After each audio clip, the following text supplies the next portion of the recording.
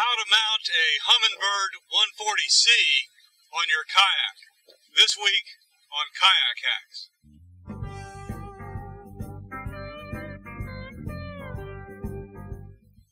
The Humminbird 140C comes with a clamp-on mount like this that you use to attach it to your boat.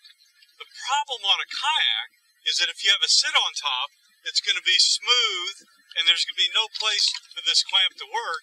And even on my native kayak that I sit inside that has the wide gunwales, there's really no place to clamp this because this isn't wide enough. So what I've had to do is modify one of my Scotty mounts to deal with this. But it's not as simple as just clamping this to the mount. I'll show you the problem right now. There's the problem. Look at that vibration down there at the bottom. And it only gets worse as the waves increase or as my speed increases.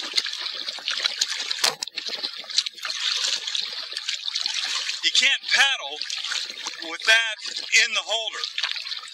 Eventually, it'll work its way up and smooth out, as you can see here, but that's unsat. So there's a way to add stability. So what I had to do was put the mount on with the outside along the utility track, and I had to put a piece of PVC underneath the inside set of screws. This stabilizes this a lot more than the other mount that you can see to the left of the picture. So let's see what the difference is. I'm moving at a decent clip right now, and note the minimization of the vibration now that I've added that piece of PVC to the bottom of the Scotty rod mount. So if you use a 140C, this is a way to keep it mounted as you're moving in the kayak and looking for fish. Also note that I've glued these levels to the bracket to allow me to confirm whether my Fishfinder is vertical or not, and whether I'm getting an accurate depth reading. One of the great things about the Humminbird 140C is that it will provide you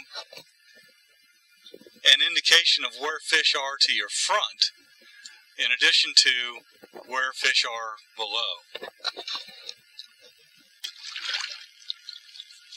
So if you mount one of these on your kayak, I strongly recommend you add this piece of PVC to the bottom of the mount, and that'll provide you the additional stability you need to not only move forward easily, but also get accurate readings on your depth finder.